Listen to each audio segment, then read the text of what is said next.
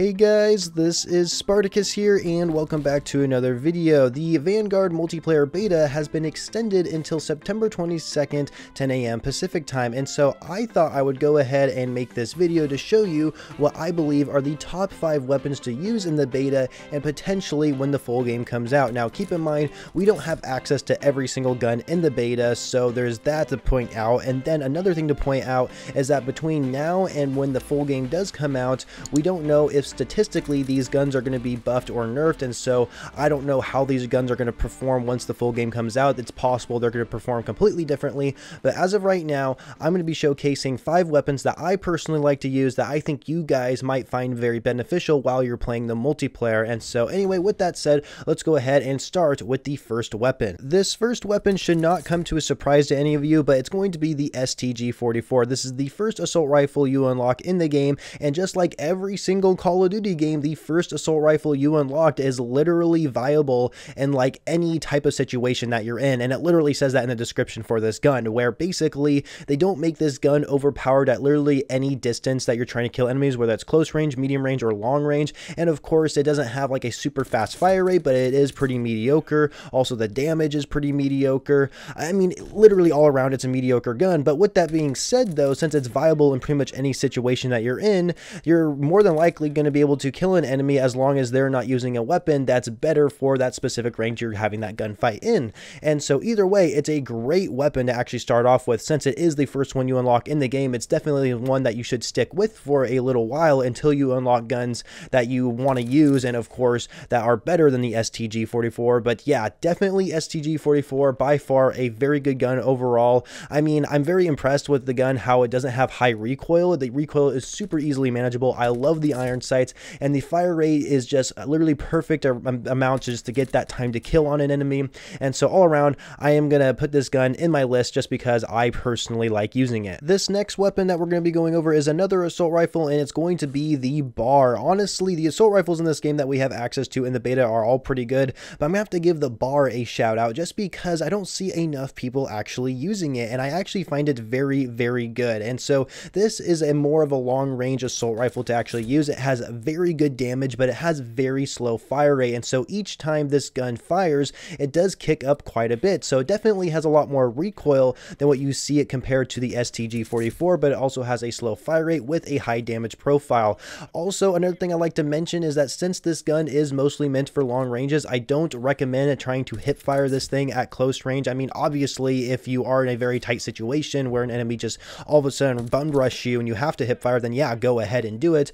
But just be aware, the normal hip fire on this thing isn't really that great, and since it has a slow fire rate, it's going to be really hard to kill enemy players who are running SMGs and who are killing you point blank while you have this gun. However, long range, this thing is really good. Honestly, I don't find the recoil too hard to manage, even though it does kick a lot more than the STG, but with that high damage profile, it just feels so satisfying getting kills. And so I think once you unlock attachments with this thing later on, I definitely recommend getting more of an extended mag on this thing, because it does have a low ammo count by default. It only has 20 rounds in its magazine, and for me personally, that is like too low, and so I have to go for a higher number than that. Then of course you can use an optic if you want. I don't mind the iron sights too much. However, I think an optic definitely helps a little bit more, since you are going to be picking people off at longer ranges. And so overall, this gun is definitely good for those longer range gunfights if you're comparing it to the STG, and it's just very satisfying getting kills overall. This next gun has to be in this video because literally, like, this is by far the best SMG in the game, and that is MP40. The MP40, you guys, I love this gun so much. It is by far better than the M1928, which some of you may argue which could be better than the MP40, but I just think the MP40 is just a lot better overall. It has great close range damage to it. It literally has a great fire rate as well, with a recoil pattern that isn't too hard to control either. I was very shocked. I thought this gun was going to have a lot more recoil to it, but it actually doesn't. And of course, if you run the right attachments, you can easily handle this gun very, very efficiently. And so I can definitely see this being a Warzone meta weapon once the full game does get integrated into Warzone.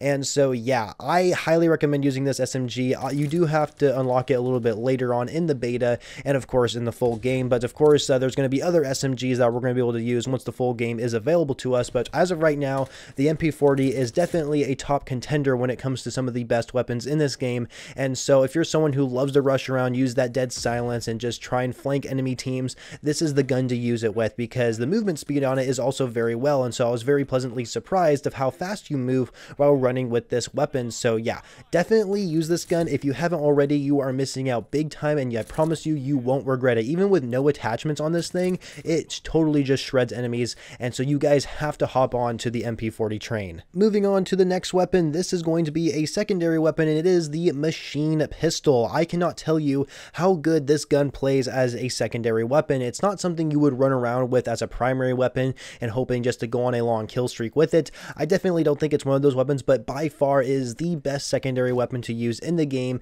and just makes the perfect sidearm for when you run out of ammo on your primary weapon. Let's say you're in this sticky situation, let's say you just got a double kill with your SMG, but now you have to reload, but you know there's enemies pushing you, you don't have time to reload, switch to your pistol. You know, switching to your sidearm is always faster than reloading, remember that, you guys. And so switching to this pistol while you run out of ammo with your primary weapon can be a huge lifesaver. There are a couple drawbacks to this. Obviously, it is a fully automatic pistol that you can use, and it only has by default 10 rounds in its magazine. And of course, until you unlock future magazines while leveling up this gun that can increase that ammo size, as of right now, you got to be very on point on target when you're shooting this thing, because first of all, it has a very high vertical recoil. The vertical recoil on this thing is extremely high. However, the damage profile it has on it and the fire rate on it as well is extremely fast, and so you have to hit your targets. You cannot miss any shots at all if you want to guarantee yourself a kill. Now, obviously, it doesn't take all 10 bullets to actually kill an enemy,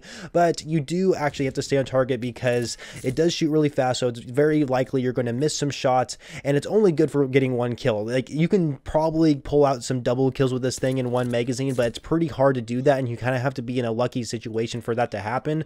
But this is really only good for like getting one kill per magazine, and so it does have high vertical recoil, but if you can control that vertical recoil, you can definitely take out enemies and just pull this thing out of your butt and just literally melt enemies, you guys. I cannot express that enough. I love this sidearm to death, and I can't wait to use it in the full game where you can actually get it to become dual wield, and of course unlock future, I guess, magazine attachments that increase its ammo capacity, which is something I am definitely looking forward to.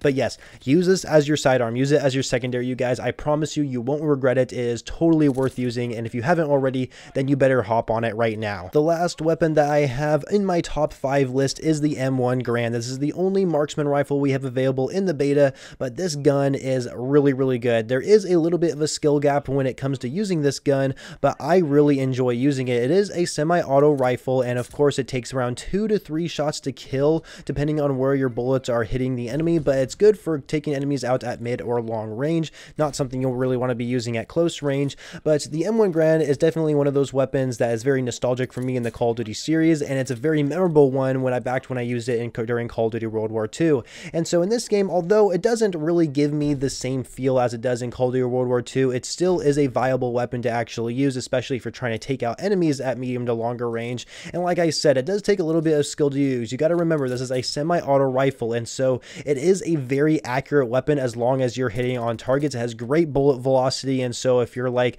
literally trying to like target enemies and actually track them down with your crosshair, there's a very good chance you're going to hit them because of how accurate it is. It does have quite a bit of kick to it every time you shoot it, so make sure you're not just spamming the trigger every time you're shooting this thing. Be very patient each time you take your shot. Make sure your crosshair actually recenters on your screen, and then take that shot again, so that way you can guarantee yourself the kill, because there's been many times where I'm shooting enemies and I'm just spamming the trigger trying to get that kill right as fast as possible, but you really got to be patient with this weapon. Don't spam the trigger. Make sure that crosshair is being lined up after that initial like recoil or kick you get from that first shot, and so just be very patient with it. You'll do well if you just have that mindset using this gun, and other than that, like it's just a piece of cake using. It does have a little bit of a longer reload time, I will admit.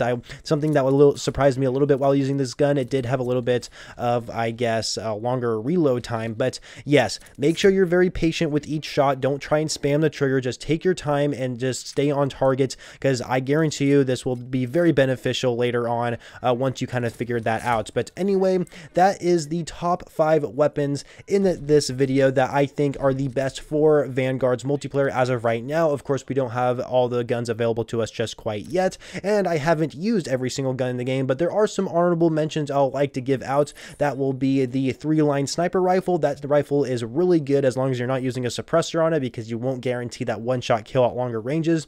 And then the DP27, that light machine gun is so nice to use. That dinner plate that you have in front of you can be like very obstructive to your vision, but it does have a really good recoil. Like the recoil just feels like almost a laser beam to me when I use the DP27, and it has a very good fire rate, and so it's very satisfying getting kills with that gun. And so yeah, those are two honorable mentions I'd just like to mention in this video. But either way, I hope you guys enjoyed it. Make sure you leave a like if you did enjoy this video, and of course subscribe to the channel for more Call of Duty videos like Vanguard in the future, and I shall catch you guys later.